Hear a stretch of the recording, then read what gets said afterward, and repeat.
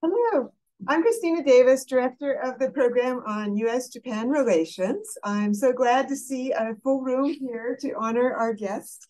We are here to hear the Distinguished Visitor Lecture by Haruhiko Kuroda, who is the program's Distinguished Visitor for this year and is going to speak to us about macroeconomic policy, inflation targeting in Japan.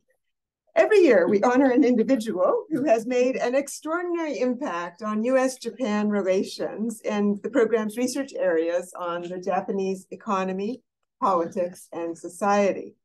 And today, we honor an individual who has truly been a giant in impacting both Japan and the world through his innovative policies as a leading banker for Japan and global finance. During the time of Prime Minister Shinzo Abe, many of us heard and studied a set of policies that were referred to as Abenomics. These were a core strategy to help spur economic growth in Japan after decades of low growth after the bursting of the bubble. These policies included three arrows: fiscal expansion, monetary policy, and structural reform. A very creative naming of policy that has since been imitated by other countries as well. But Abenomics was an original policy set, and Mr. Kuroda was the architect of the second arrow of Abenomics, focused on monetary expansion. These unorthodox policies of monetary expansion have really set a new standard for creativity in banking policy. Indeed, the Wall Street Journal economic columnist Greg Ip referred to them as a gigantic experiment in monetary policy.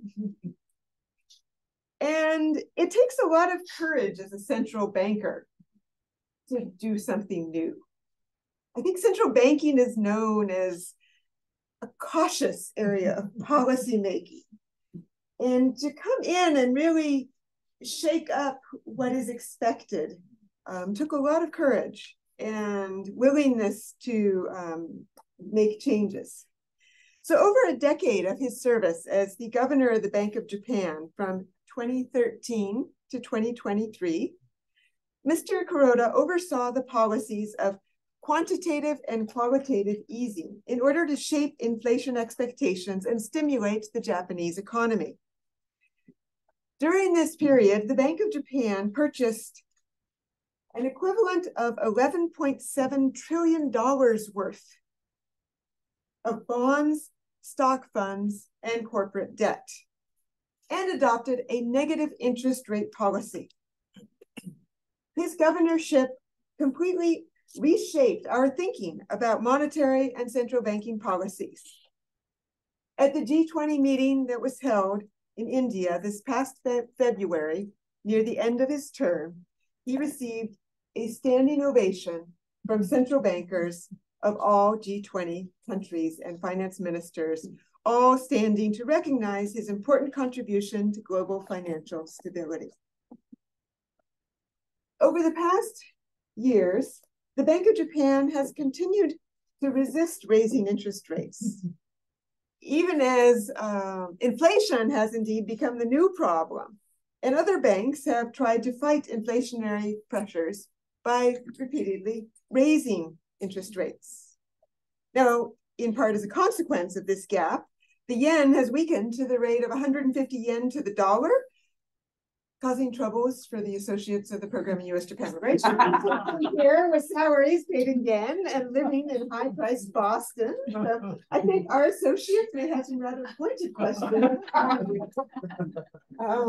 But we are all quite interested in the policy legacy of your years as Bank of Japan governor. And now your successor, Bank of Japan Governor Kazuo Ueda, faces questions and expectations about when and how the Bank of Japan can shift its policy orientation. So we are really very excited to have this moment to hear from you as the architect of these policies. And because you are now a professor at the National Graduate Institute for Policy Studies in Tokyo, you may be able to speak with a little bit more freedom than when you were Bank of Japan governor. And of course, you bring to your position as professor long experience, not only as Bank of Japan governor, but also as someone who served in the Ministry of Finance since 1967, including positions as Vice Minister of Finance for International Affairs and as President of the Asian Development Bank from 2005 to 2013, which included the window of the financial crisis, where your policies as the Asian Development Bank president helped to indeed triple the activities of the Asian Development Bank, helping the region to recover from a great financial crisis. And you have had such a wide range of experience that we really look forward to hearing from you today. And it's not only the program, but also many co-sponsors who bring you here to Harvard. So I'd like to thank our co-sponsors, the special series of Japanese economic statecraft, the Harvard Kennedy School, the Harvard Kennedy School Japan Caucus, the Harvard Undergraduate Japan Policy Network, and the Japan Society of Boston. Please join me in welcoming Mr. Kuroda, the program's distinguished visitor. We have asked him to speak for about 30 minutes, and following this, we will open up for questions to end around 1 o'clock. Thank you so very much.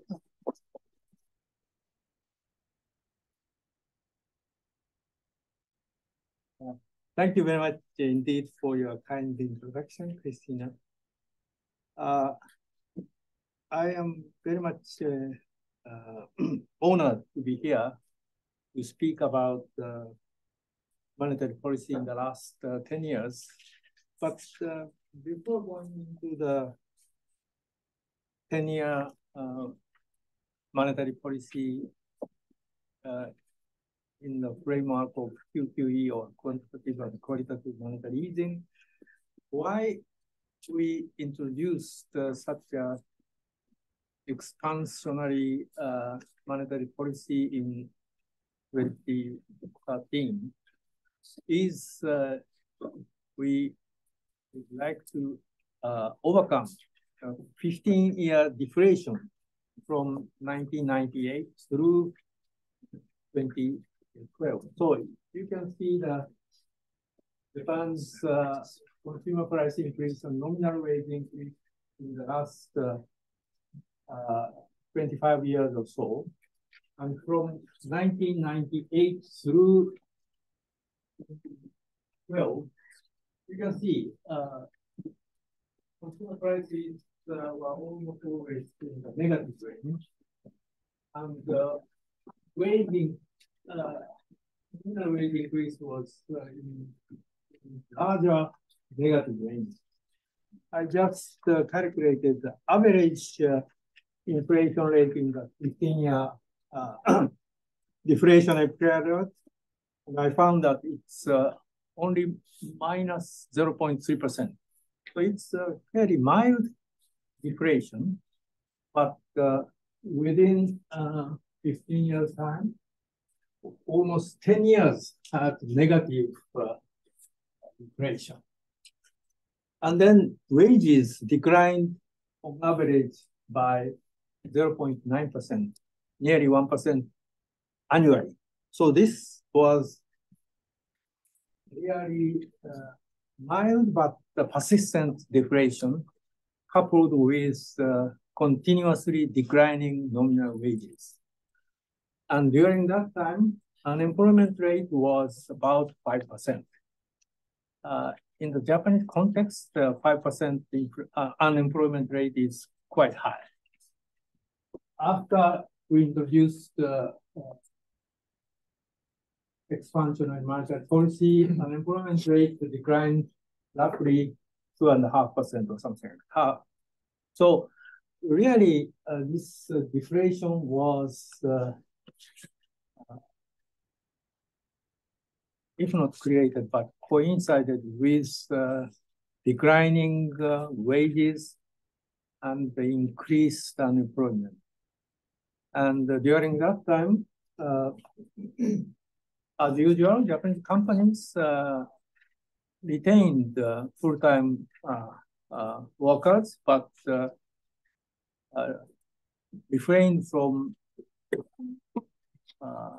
recruiting university graduates, so that in this 15-year time was called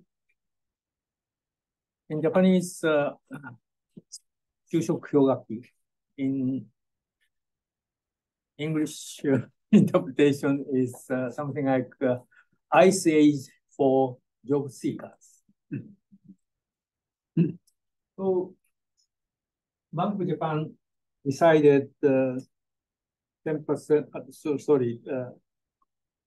2% inflation target in 2013.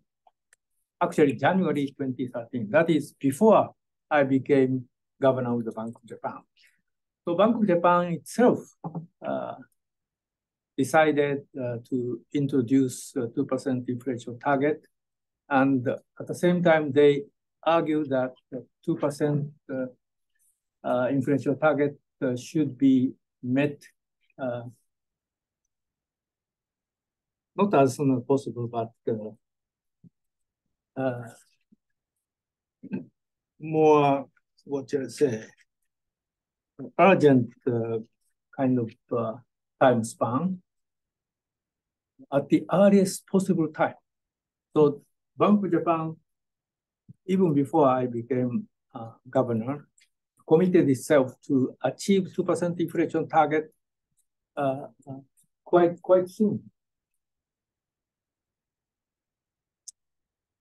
Then I became governor of Japan in, as he said, 2013 March, and we introduced so-called QCE, quantitative and qualitative monetary easing, in April 2013.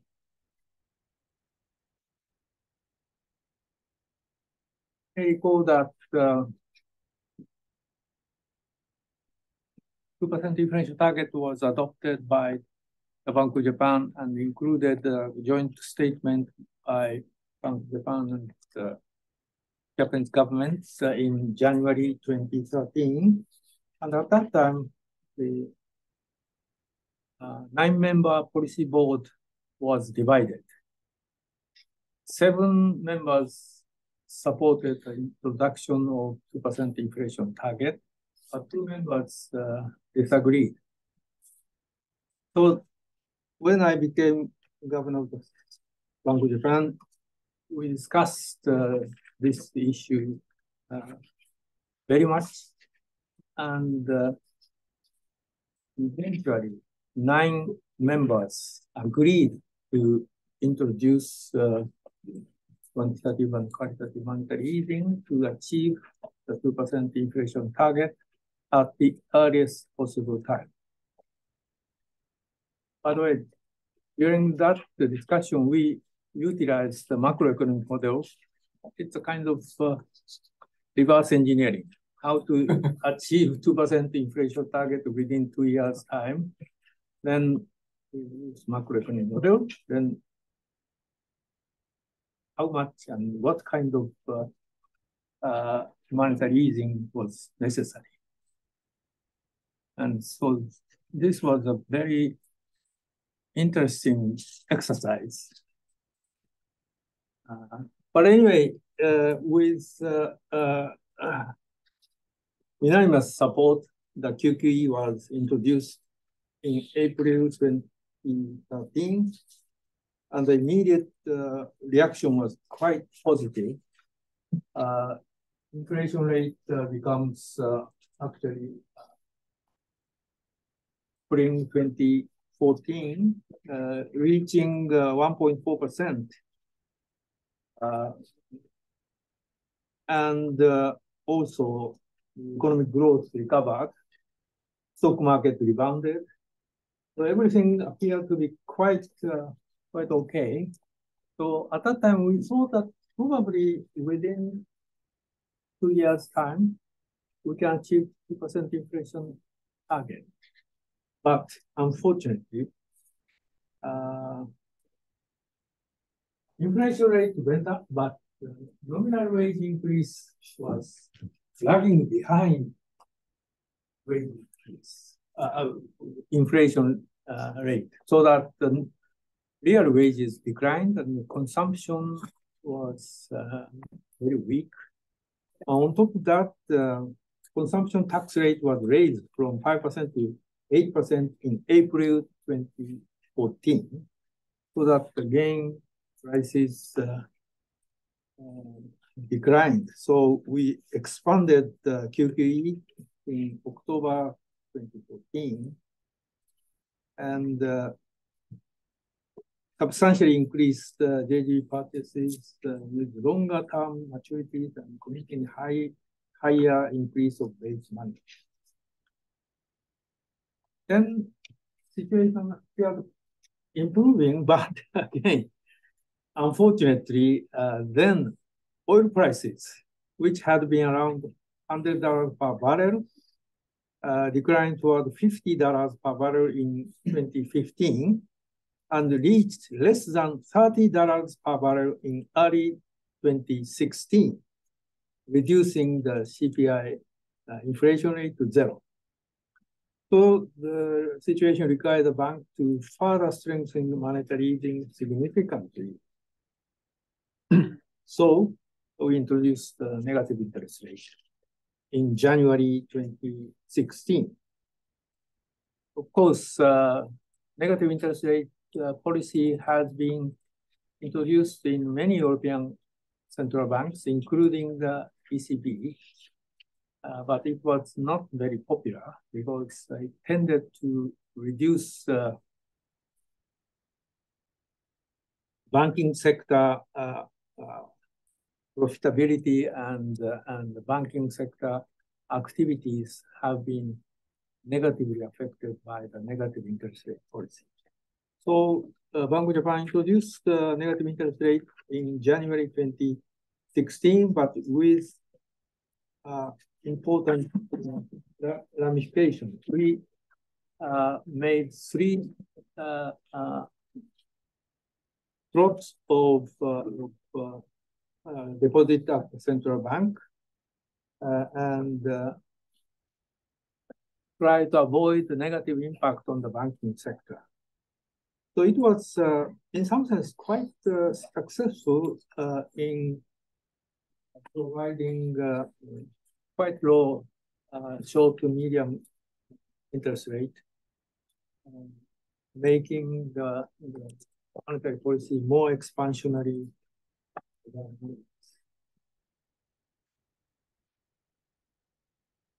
But the market initially responded quite positively, but again, we had some problems,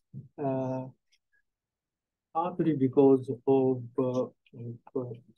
Chinese yuan depreciation and so on and so forth. So then we introduced yield curve control in September 2016 after carefully assessing impact of QQE as well as negative interest rate policy on the economy and financial situation. And we decided to introduce the yield curve control, that is to say, maintaining negative interest rate at the short end by policy rate of minus 0.1%, and targeting 10-year JGB rate at around 0%. By so doing, we can achieve appropriate yield curve. The idea was not to flat the yield curve, rather, if not steep, but with some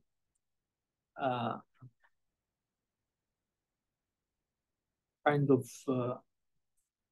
situation so that 20-year or 30-year JGB rate not too low, because as you can imagine, 20 or 30-year JGB rates will not affect economic activities directly. Rather, since pension funds or insurance companies are investing hugely in 20, 30-year government bonds, if those interest rates go down, that would affect their long-term profitability or long-term financial outcome, which might negatively affect consumers' sentiment, particularly for elderly people, so that we try to not to reduce 20-30-year rate. Rather, we try to raise 20-30-year rate with smooth yield curve. And this was quite, in some sense, quite successful. And inflation rate becomes close to 1%, and growth recovered, and unemployment rate further declined to 2.4% in 1918, 1919. But then we had the COVID-19 pandemic started early 2020. So Bank of Japan introduced the so-called COVID-19 pandemic special monetary operations, providing low interest rate money to the banking sector to help small, medium-sized companies to avoid disruption. And that also helped the economy during the pandemic. But after the pandemic caused a sharp decline of activities and also negative inflation rate. So toward the end of my second term in 2022, we had the war in Ukraine. During my 10-year tenure, yen dollar rate had been fairly stable around 120 yen plus minus 10 yen to the dollar.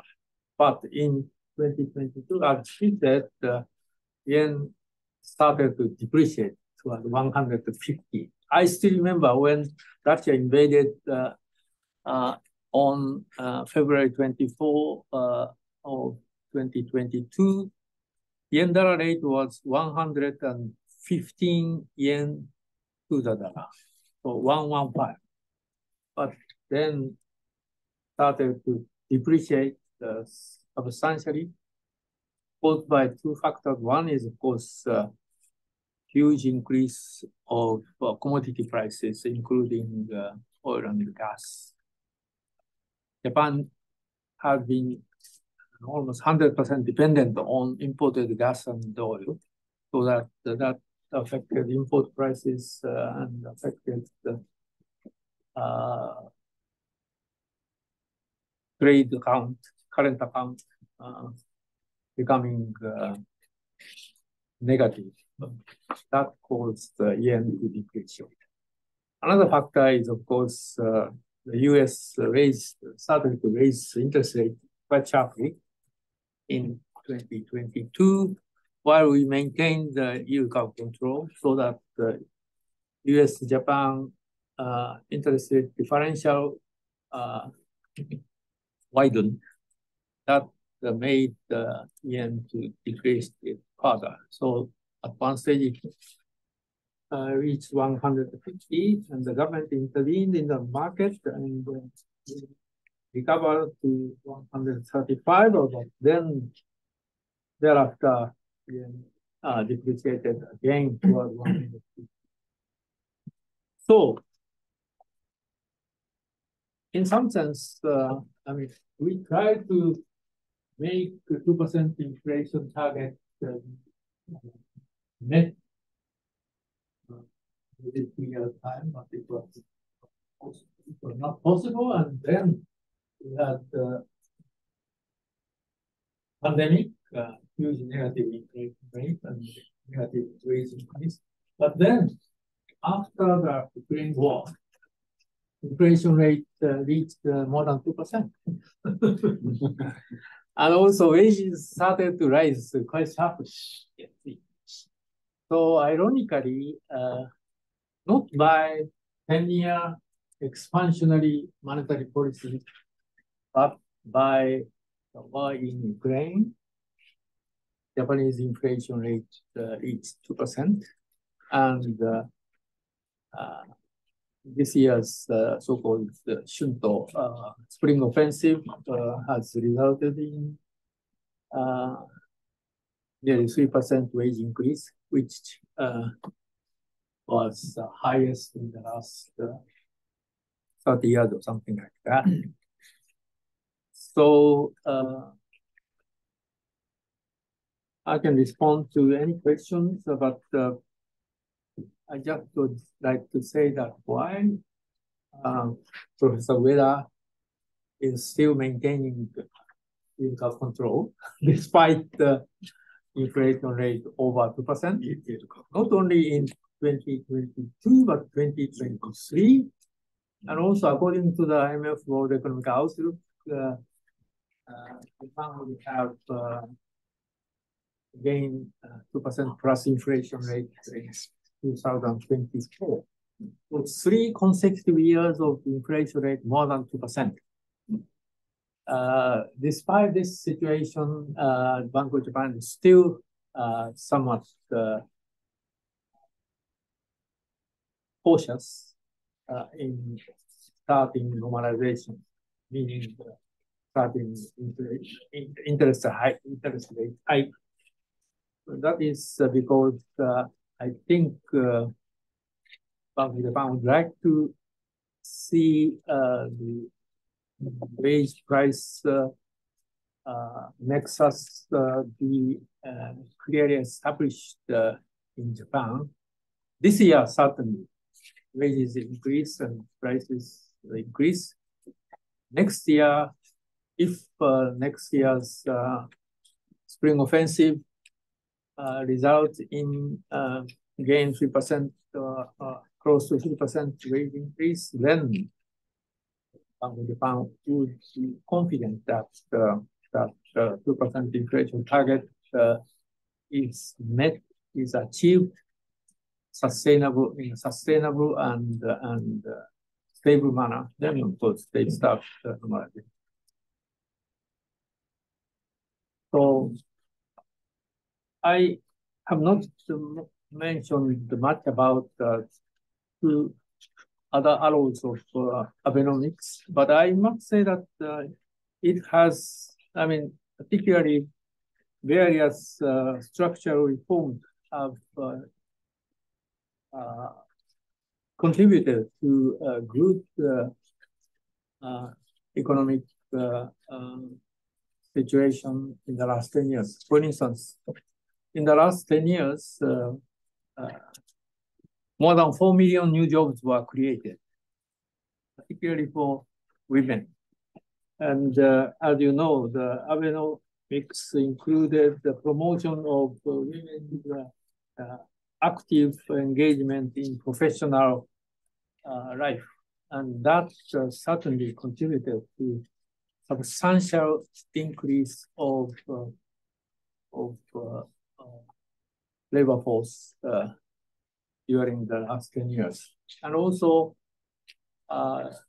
Japanese corporate sector currently enjoying the historic high level of profit, higher than the prevailed during the bubble period. Basically, the corporate profit doubled compared with deflationary period. And that, of course, was made possible not only by expansion in monetary policy, but also by various structural reforms Abenomics promoted. So I think it is not well recognized by outside economy, but I think various growth strategies, structural reforms had contributed to improving the Japanese economy, particularly jobs and also investment. Currently, you may know that the Japanese economy is doing quite well now. The IMF World Economic Outlook just released in Marrakesh last month, shows that the Japanese economy will grow by 2% this year. Instead of 1.4%, they forecast just 3 months ago. So their economy is doing quite well, and investment is increasing substantially, and labor market has become even more tighter. And Japanese economy is now in a sort of good situation never seen in the last 30 years. But again, this is not by the monetary policy. partly, but many other policies, and also, again, COVID-19 affected the economy quite seriously, but Ukraine war has not affected the economy much, only raised the inflation rate and wage increase. Real growth continues to be quite strong. Thank you very much.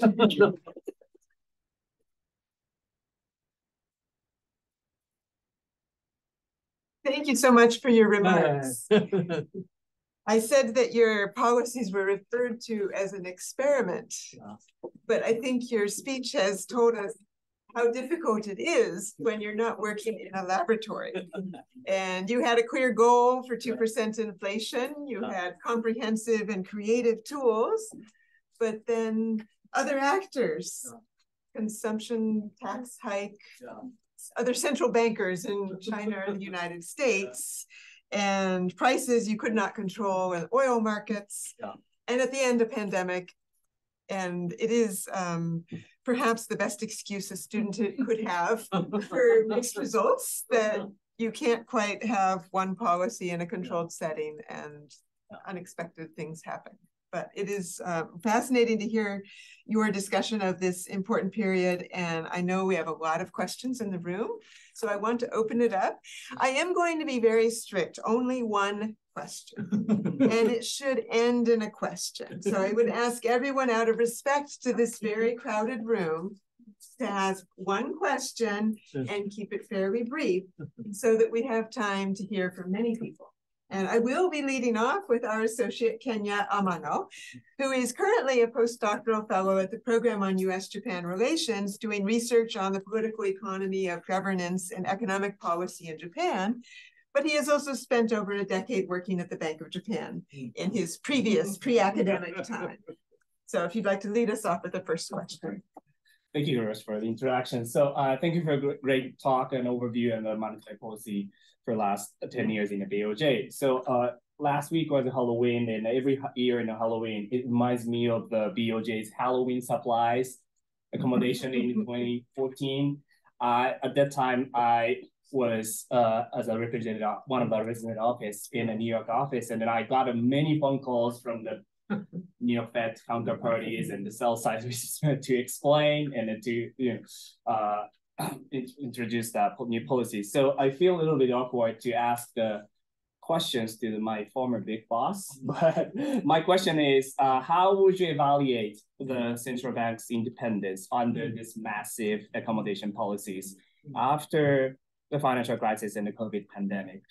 It seems the balance sheet policies, central banks shifted more like fiscal policy, which suggests could easy to be politicized.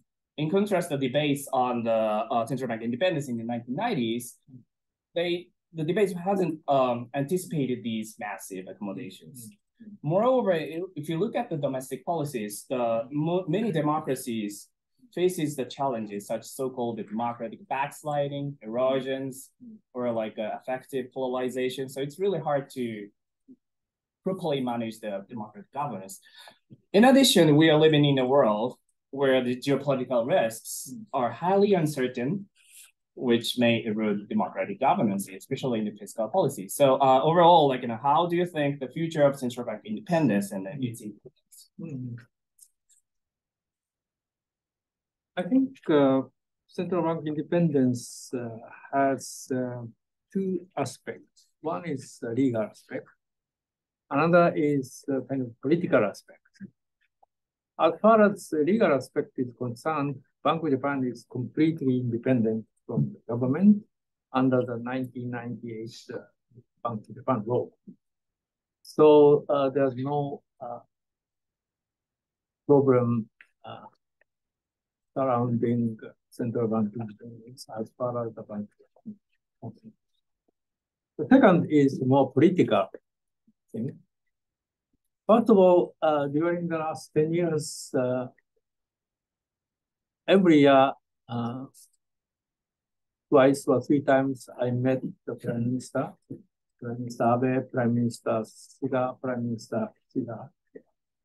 And whenever I met the Prime Ministers, I explained the Bank of Japan monetary policy, economic situation, including financial sector situation, and so on and so forth.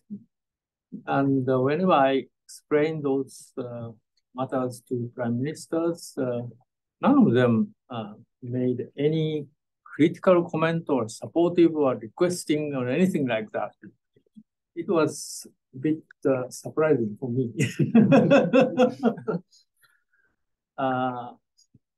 So as far as the last 10 years are concerned, no political pressure coming from government on the ground. But you are probably concerned about the future of Bank of Japan independence since the BOJ purchased nearly 50% of JGBs already. And the amount is quite huge. And the total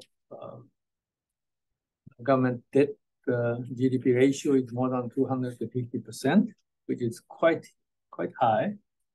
So once Bank of Japan start normalization, meaning raising interest rate, debt burden would increase substantially. Then you may be a bit concerned about the possibility of the government requesting Bank of Japan not to raise interest rate so much, or asking the purchase of the BOJ from the market and so on and so forth. Now, that is supposed possible, but I'm not quite sure whether it's likely. And secondly, as I said, Bank of Japan is legally independent. And I don't think Bank of Japan would accept such a request by the government anyway. So this kind of political situation might become reality, but even under such a situation, I don't think Bank of Japan would accept such a request or demand or pressure from government. I don't think so. So as far as the Bank of Japan is concerned, independence is not that difficulty, but difficulty is public finance. Yes, the government would face substantial increase of debt burden. Because when I was Vice Minister of Finance for International Affairs around 2000, at that time, government debt interest payment was something like 10 trillion yen. Now it's only 8 trillion yen, while the outstanding amount of JGB is more than triple. That means that if interest rates become normalized and gradually JGB's average interest rate close to 2%, government interest payment burden would become 30 trillion yen. It is quite huge. As you know, the government decided to double the defense budget from 5 trillion yen to 10 trillion yen in 5 years' time. So 5 trillion increase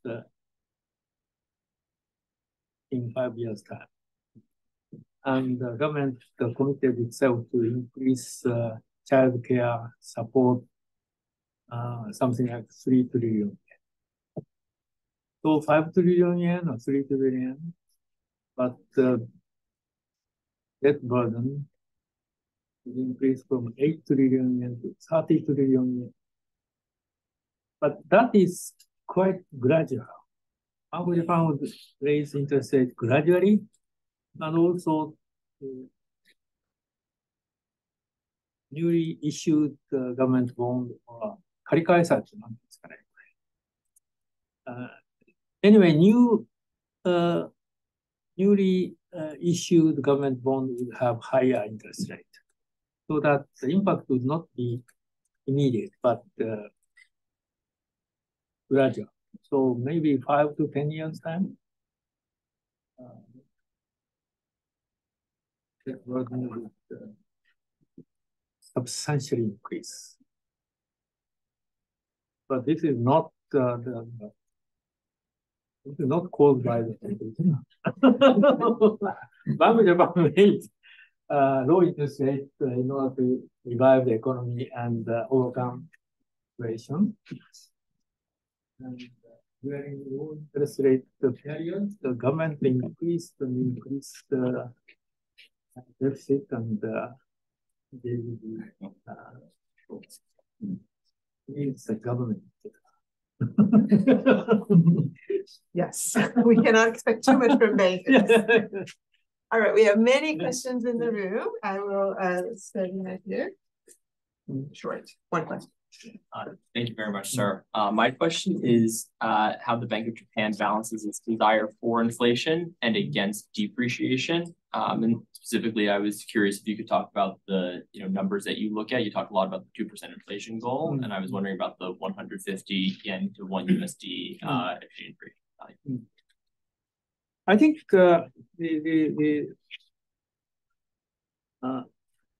I mean, always exchange rate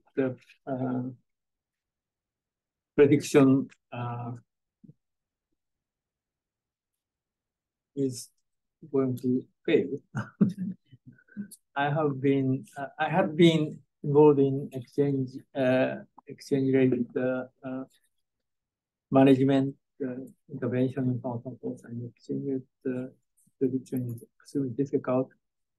The only theory which had been tested is so-called PPP, or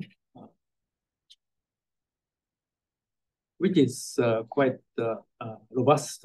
That is to say, in 20, 30 years' time, if you have higher inflation rate, then your currency would depreciate against the low inflation country. That is quite robust. But of course, predicting 20 or 30-year inflation rate is as difficult as predicting 20 years time of exchange rate move. So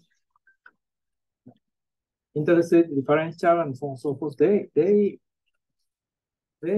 appear to be correct when you select appropriate interest rate differential. Sometimes short-term interest, sometimes covered interest, sometimes long-term interest, sometimes medium.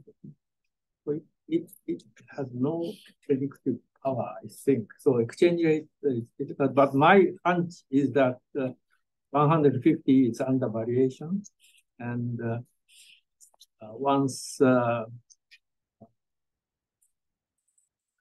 market becomes more rational, I think easily yen would appreciate toward 120 yen to the dollar.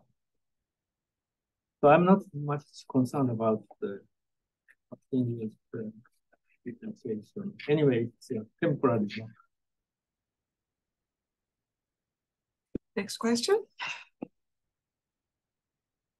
Let's see, I have a lot of questions. Hold your hands up high. Yeah, I can collect all questions and then I can answer. Okay, let's do 3 questions so that we can let you collect your thoughts. I've been going this side, so I'm going to first ask right here. So we might distinguish between a cost push source of an inflationary shock and a demand pull source of an inflationary shock. And from what I can tell from your talk, the Bank of Japan and also the government through structural change and fiscal policy spent 10 years trying to generate a demand pull shock only for the cost push of a commodity price crisis and war to give you your inflationary target. So my question is the Bank of Japan indifferent between a cost push and a demand pull source of a wage price spiral originating? And should it be indifferent given the historical example of the 1970s? Good question. Hold your thoughts.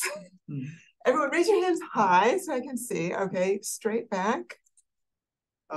Given that we can't expect too much from central bankers, that's the big nations, what would you expect Japanese governments do for the economic improvement of Japan?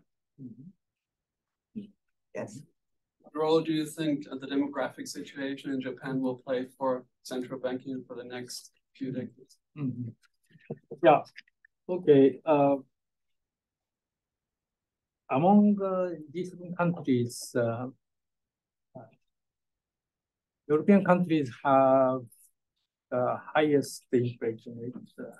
The Eurozone had last year double-digit inflation. Germany maybe 8%, France maybe 6-7%, but Baltic countries had more than 20% inflation last year. And ECB tightened monetary policy, but I must say that European inflation has been largely caused by supply constraints. Ukraine war almost stopped providing cheap fossil fuels to European countries, and so on and so forth. And of course, commodity prices went up quite sharply. So European inflation is basically cost pushed. American inflation is demand push as well as cost push. Demand push because, of course, during the pandemic period, the government provided a huge amount of subsidies to households, and households didn't spend. But after the COVID-19 pandemic subsided, of course, consumption boom has come, very strong consumption. On the other hand, during the COVID-19 period, a lot of workers were laid off, and not all of them have come back. So that supply potential has reduced while demand increased substantially, so that 7-8% inflation in the United States. Now, Japanese inflation is almost 100% caused by cost push. basically import price hike. Milk price increase as well as yen depreciation caused the prices to rise at one stage 4%, and now it's 9% or something because import prices have been declining quite significantly. So in that sense, Japanese inflation is basically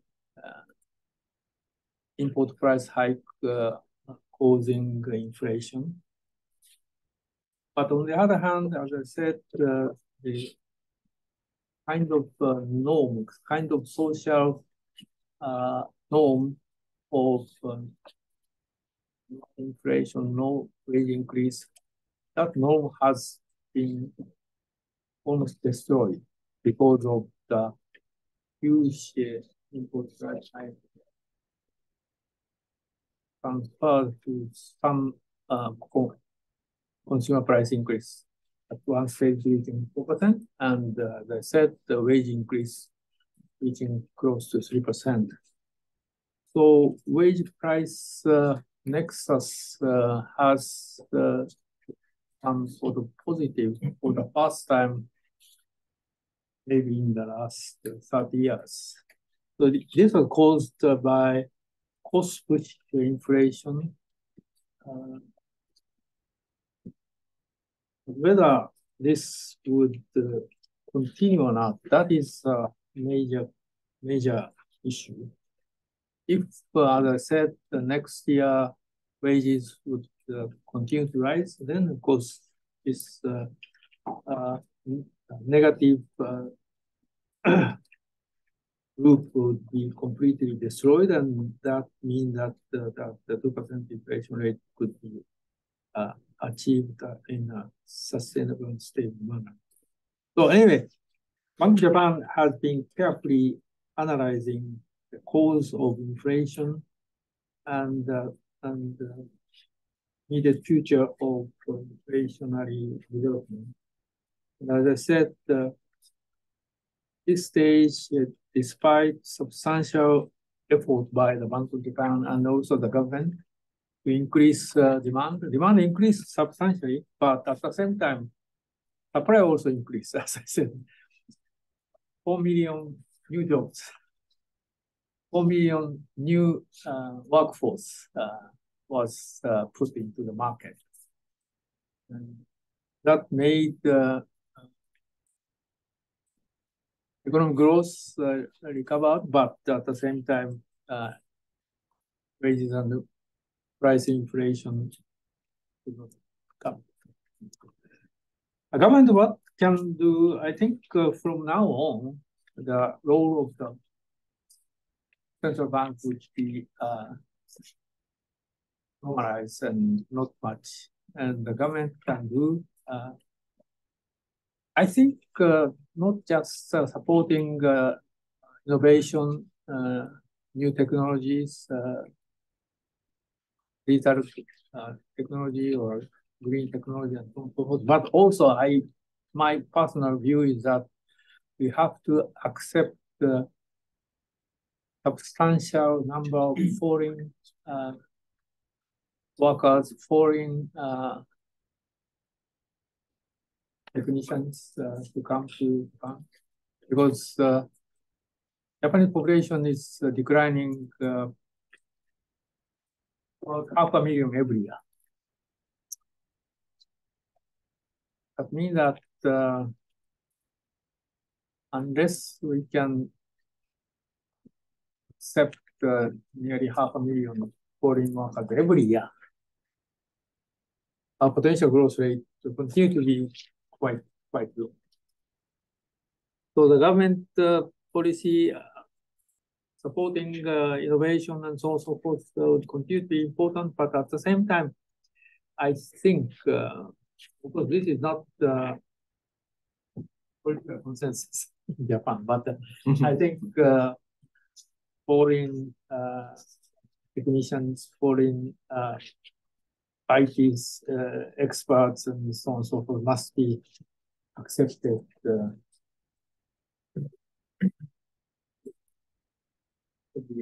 demographic, again, I think government is trying to increase total fertility rates, but even if the government is successful, the positive impact will be felt only after 20 to 30 years time. So immediate impact will be almost nothing.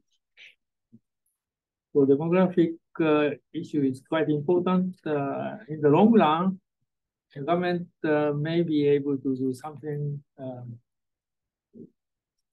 If you look at Nordic countries, they have the low birth rate, but now they have quite high birth rate and the population is not declining. So this is really long-term issue, I think. We're almost to the end of our time, but I want to add one last question in the room, and I have one online. Masako, did you have a question? Oh, okay, right next to you. Thank you, Professor. I was wondering if you could speak a little bit about how the U.S. economy, particularly the fiscal trajectory, and the recent rise in long-term rates might impact Japanese policy. And the online question from Yasuhiro Kamimura asks, it's surprising to see average real GDP growth before your term and during your period are identical. Can we say Abenomics worked? It's two tough questions and we are nearly at the end of time. So you can choose how you want to answer. Yeah, actually, the last question is very, something interesting, but quite difficult question. Yes, it is true that the deflation period growth rate on average was something like 0.6 to 0.7% or something like that. And even last 10 years, growth rate was about 0.6 to 7%.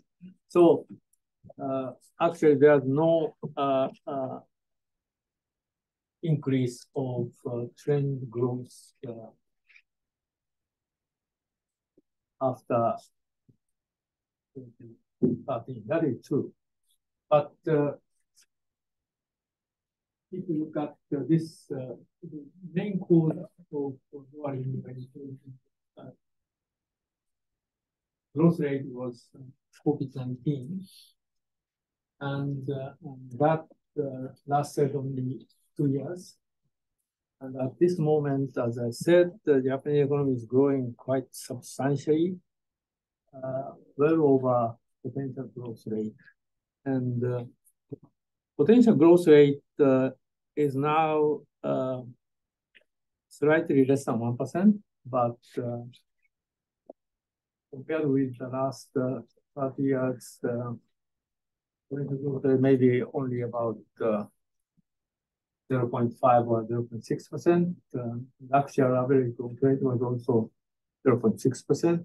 But at this moment, the potential growth rate has accelerated currently. And so I'm more hopeful about the future of the Japanese economic growth.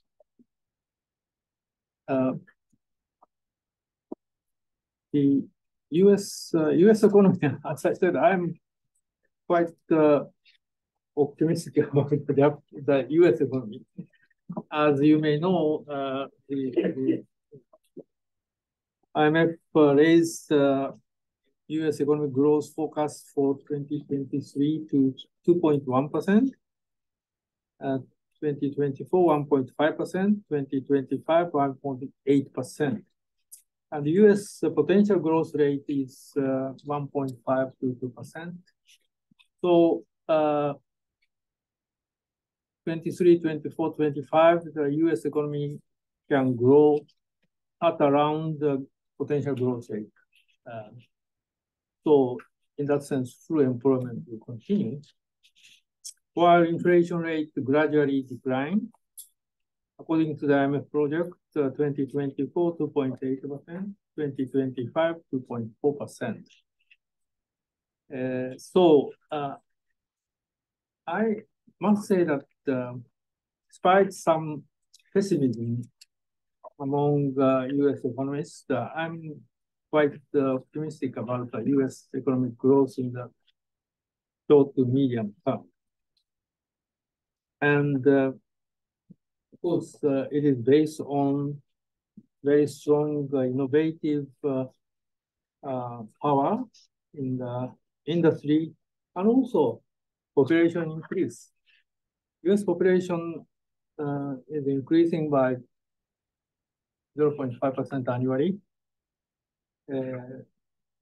Japan declining 0.5% annually. So that the potential growth rate difference between U.S. and Japan